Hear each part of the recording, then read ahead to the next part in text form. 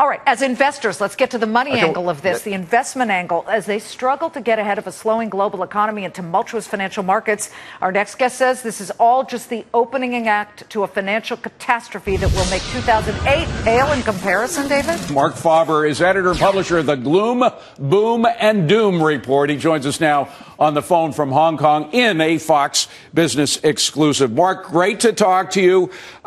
You say that a big one is coming. How big, and what is it going to be? Well, it's going to be huge, but we don't know when, because the central banks around the world, they're going to print and print and print, whereby I have to say that today's decision of Mr. Bernanke not to expand the balance sheet is the best decision I've seen for a long time from a U.S. central banker. Interesting. And people say the stock market went down. Wow, I lost some money. But the dollar went up. Yeah. We are international investors. We want to see a strong dollar. Never mind the stock market. And that's what happened. We got a strong dollar in the wake of it, even though the market fell down. But here's a three-year picture. We're way up off the three-year lows. But you say we will revisit and see an even worse move to the downside. What would be the catalyst? And I don't know if you just heard the former Fed official Fred Mishkin here, but he said, and I quote, the Greeks just can't pay the goddamn money back. And Europe is a huge issue. Look, Fred, I like him. He's a nice man. He's an economist. He's right. The Greeks, they cannot pay. But lots of people in the U.S. can't pay either. Most banks worldwide are bankrupt. Bankrupt because if they had to mark to the market their assets, there would be no capital left. And that's reflected in the new lows of bank stocks today. A lot of banks have made new lows, but the market somehow is going down because it's discounting a very bad event. I don't know what the event is. I think the world is caught in a U.S.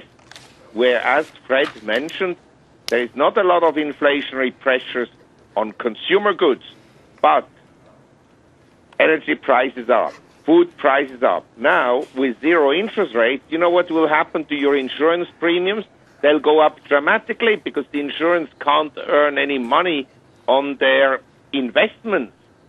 So there All right. will Well, Mark, let me just ask you about the interventions, because despite the fact that governments have run out of money, they continually try to intervene in preventing disasters, whether it's in the housing market or the banking market or whatever.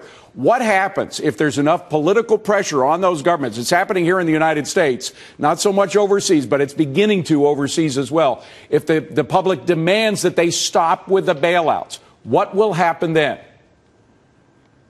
Well, the best would be that there would be no government intervention. But it's gone so far that to reduce the intervention and to lower the deficit will cause temporary pain. And believe me, we're not talking about economics here. We're talking about an election. And Mr. Obama, he wants to get re-elected. And he'll do anything to get the vote. And to get votes, you have to hand out things. So for the next, say, 12 months, on the fiscal restraint, nothing will happen. Afterwards, who knows? If he's re-elected, it will continue handouts, handouts, handouts. If he's not re-elected, who knows what the next president will do. Mark Faber, live from Hong Kong, we thank you so much.